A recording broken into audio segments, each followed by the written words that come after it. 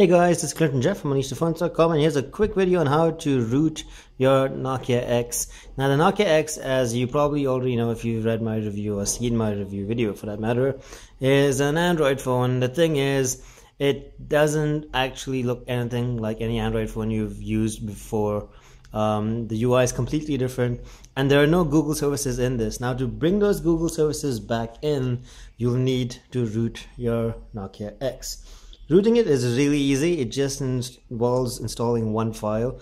Now I have installed that file already. The link to install that file is called Framaroot.apk.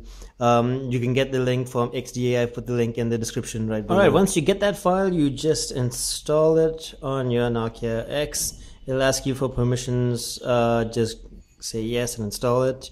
Once it installs, it's a quick procedure. Open it up and then choose Gandalf. Once you do that, you will get this little prompt that says exploit result success. This is good because now all you have to do is reboot your Nokia X. Once you reboot your Nokia X, it will be rooted.